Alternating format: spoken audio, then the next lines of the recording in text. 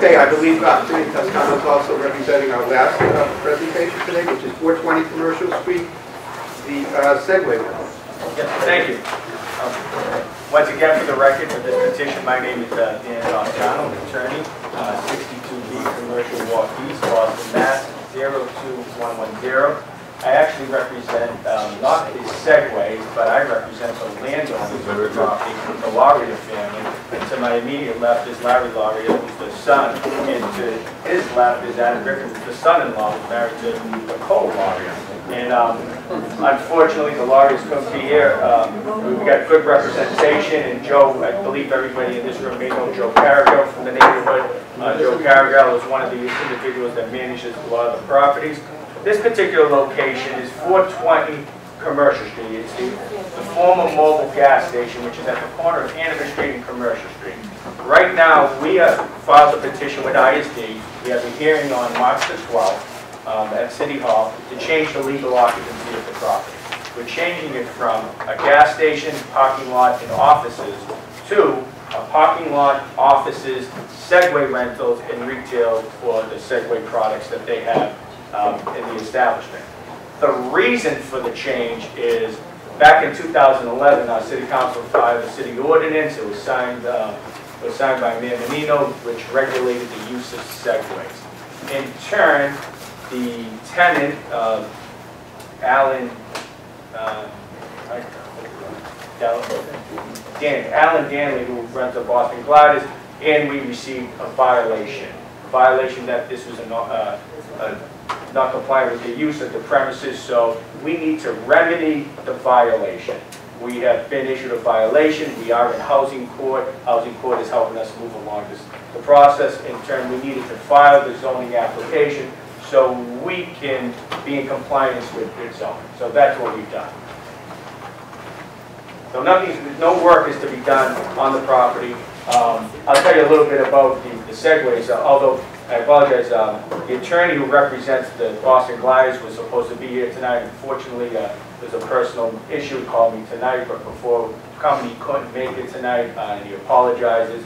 But a little about the Segways. They operate the rentals. It's mainly tours done by reservation. They're open from 9 in the morning to 5 p.m. I believe they close on Sundays. They are closed during the months of December to March 1st. March 1st, weather permitting, they'll open up through to December. They actually have 2 routes, and Dave had mentioned routes, and I apologize. I was supposed to get Dave the routes in advance. The attorney was supposed to come here with me, and he was going to bring the routes so everybody can see them, but and I apologize, it's going to be here. But I'll explain. There are 2 routes. There are 2 tours. These routes have to be approved by the Boston Transportation Department. So before you can get approval for a route for Segways, you have to submit it to Transportation Department. Right now there's 2 of them. There's an hour tour, which starts at 420 Commercial Street, goes along Commercial Street, goes down to South Boston, stays along the waterfront, and comes back to 420 Commercial Street. But it doesn't go into the north end. That's probably about a 3.5-mile route. The second route is a little more than 8 miles. It's a 2-hour tour. That begins at the same location. It goes down Commercial Street towards downtown, up through the financial center, and it actually makes its way over to Cambridge and down into Charlestown area and back into Commercial Street on the outskirts. So nothing in, as I looked at the routes, and you can see the routes online if you go to Boston Gliders, you can look at the routes where they are. And it goes on the outskirts of back into 420 Commercial Street. Each Segway has to be licensed through the City of Boston, and each Segway operator who's working at the staff has to be licensed through the city also. So, however, for our purposes in representing the landlord of the establishment, in order to remedy this violation that we've been given, we needed to change the use of the premises. Okay, do we have any abutters at 420 Commercial Street? All right, any questions, Jason? What happens if you're denied the change? It's a good question. If we are denied the change, I assume at some point ISD can probably, well, they are under lease, but I assume at some point ISD can probably deny them to operate. I'm hoping that's not the case. Other questions? Any, want to speak for or against this proposal? I think it's difficult to speak against. I mean, this is the landlord, not necessarily the Segway owner, which many people have issues with, so, I mean, but for the landlords, I think there's nothing wrong. And the landlord, other than this particular property, and I know Jay, you know them, they own a number of other properties in the neighborhood, and they're very well maintained. Joe Caragall's always around, making sure that the property is clean and professional looking and very well run. Bob, what's the... Yeah, Stoll from Commercial Street. I've seen these segways on the waterfront of the parks. Right. We're not supposed to be along Wharf Park, and on other parks, and on the Harbor Walk.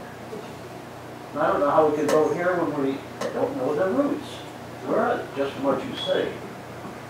You can't vote on this. March 12th. Well, that's too bad.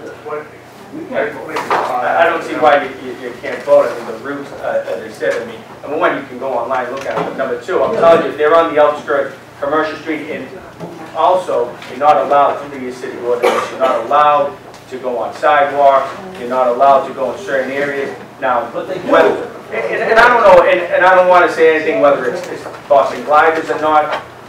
There's other. We live on Commercial Street, we know. Yeah, and maybe it is, you know, and if he's doing it, then he should be violated. If he's not, because his route has to be approved by Boston Transportation. And if he's not following his route, he should be violated. I mean, that's one of the things I did. I mean, there's probably something because of his actions and usually not his. Yeah. Any other opinions for or against? Okay, anyone like to make a motion to vote on this? Thank you. Second? Second. Thank you, Dorothy. Okay, so the support or opposed, the blue ballot, number 3. You support? Right, and just if you don't mind, and I apologize, and Adam brings up a good point. We were in operation, then the ordinance was passed, so it puts us in a tough position. So the ordinance was passed in 2011, where he was on the So a question about that. Did you come before this board when they opened the business and asked for community support? I don't know, I don't represent Boston Gliders, but maybe. Okay, but I mean, other locations are fine. I mean, the north end is so tiny, and I mean, I'm actually myself, I'm a big fan of Segways.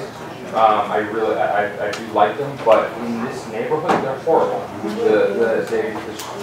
They might have a set route, but the operators, the guys riding to and from work up and down the narrow streets.